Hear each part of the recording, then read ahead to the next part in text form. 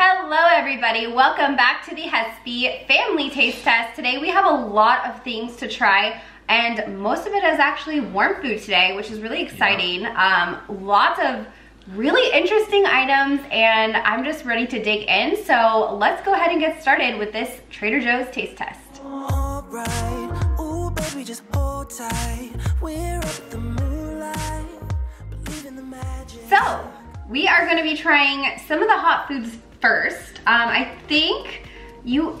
don't know. It's really hard to say which things we should try first. I think we should honestly try this weird butter. Okay. This brown butter. Totally, yeah. So yeah, Trader Joe's has this new brown butter, which honestly looks like it's got seeds and or vanilla bean or something. So let's give it a go and see how it tastes. Go ahead. The only thing in here is butter, just pasteurized cream and natural flavors. Yeah. So very weird, but give it a try. That's butter, honey.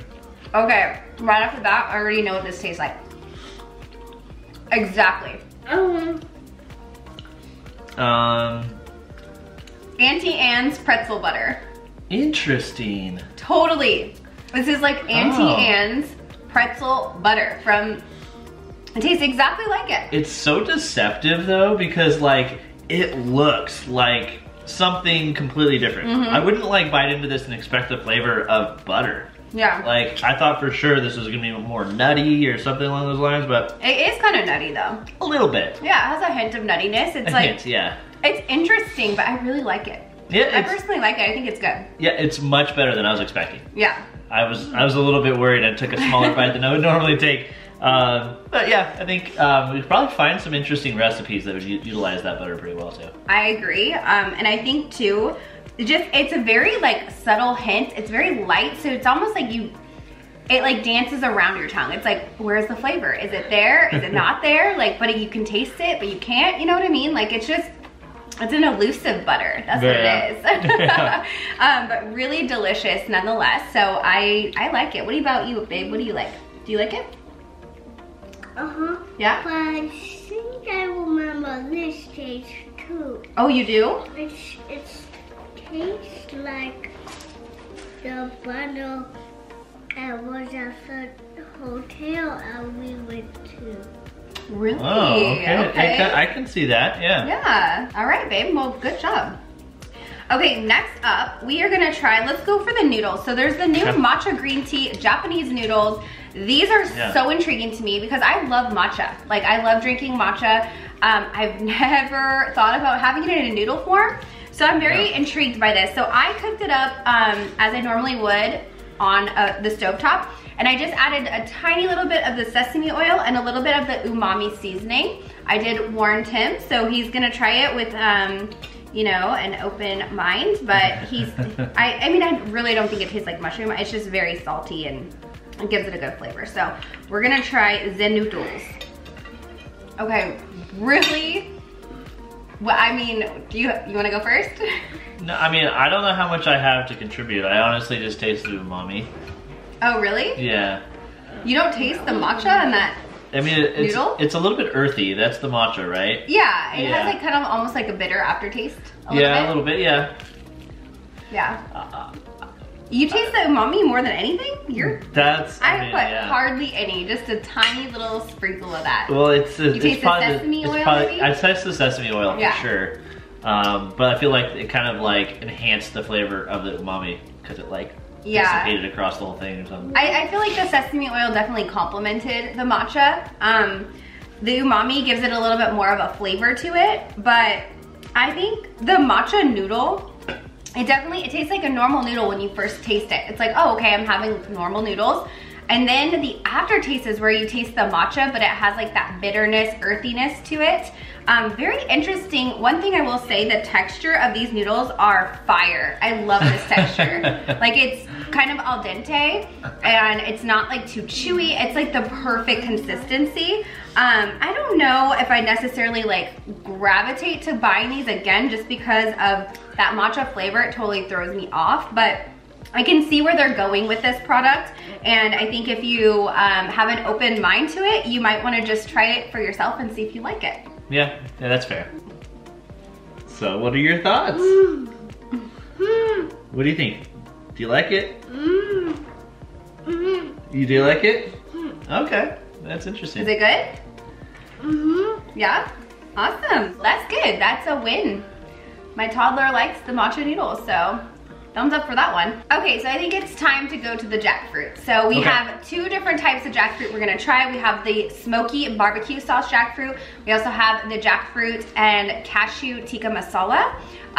Both sound amazing on their own, together not so much, but let's try, I think the barbecue, it's hard to say which one's gonna be more overpowering in flavor. I feel like barbecue is smoky barbecue, so that's gonna probably be more of the powerful flavor. So let's do the Indian fare jackfruit and cashew tikka masala. Okay, sounds good. So that one is the lighter color one. Okay. And these are really easy to heat. They're just these like little bags that you just tear open and put in the microwave for only 1 minute. I did 1:15 because we let it sit here for a while, so I wanted it to be warm, but let's try it.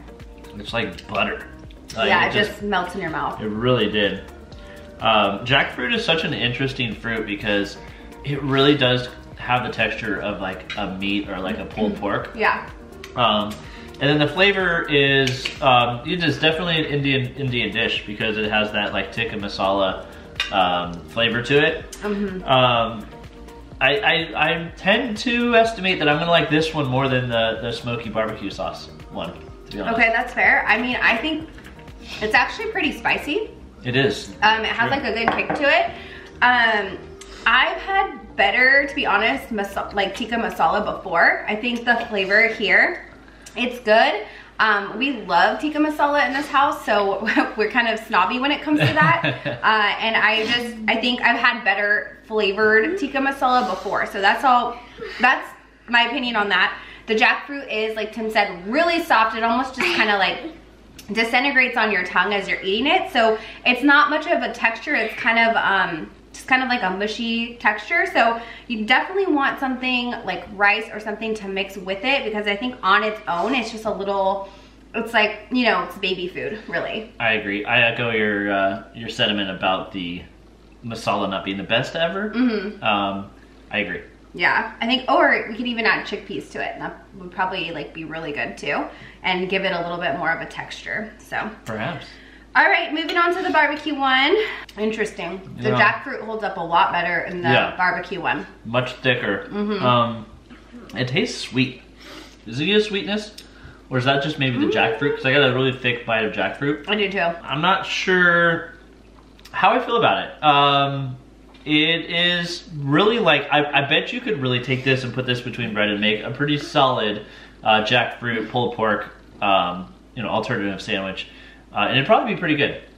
On its own, I'm on the fence on it. It's got a sweetness to it, which I'm like, not really about. So I think the flavor is really, like you said, this one definitely has a punch to it. It also has a little bit of a spicy kick. It is very flavorful. I can definitely see this being a really good like pulled pork sandwich. I don't really taste the sweetness per se, but I feel like it has a really balanced, well-balanced flavor to it. The jackfruit is much chunkier and thicker than that of the masala that we just had. For sure. So I feel like I almost would want to shred it a little bit more, because these look like they're in cubes. So shredding it maybe a little bit more would give it more of that pulled pork texture. But all said and done, like the flavor is there, and like Tim said, between 2 buns, it would be really good. Now moving on to Tim's favorite portion of the video. We're gonna have some pickles. There's 2 new pickles to try this week, and I asked Tim beforehand off camera if he wanted to try the pickles, because I'm not forcing him, you guys.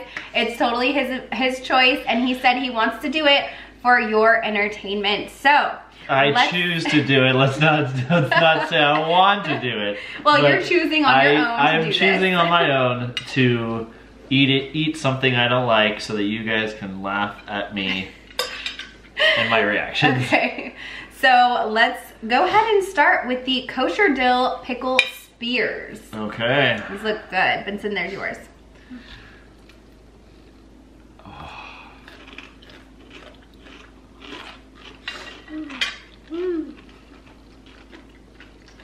No. It's delicious. I love how crunchy this is. Ugh. It's so salty and just no, thank you.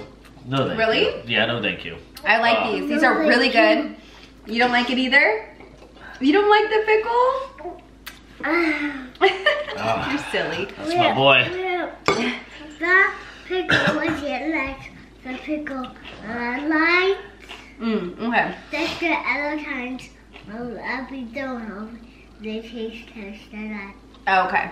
Benson does eat pickles, so I'm surprised he didn't like that, but like Tim said, really salty. The brine is like really vinegary too, which I really like. It's super crunchy. I need crunch in my pickles, otherwise I'm not even gonna bother with them.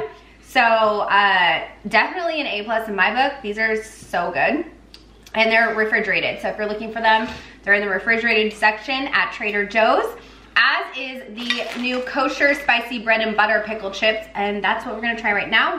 We don't have one for Benson because I don't know how spicy they are. So we're gonna give these a go. Oh.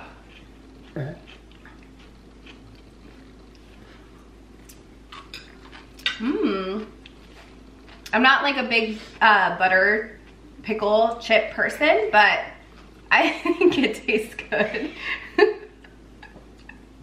I think that one's better than the other one. Yeah, because that has a flavor. Yeah. It's not very spicy though. I was expecting it to be a little more spicy. It doesn't have much spice to it. What do you think?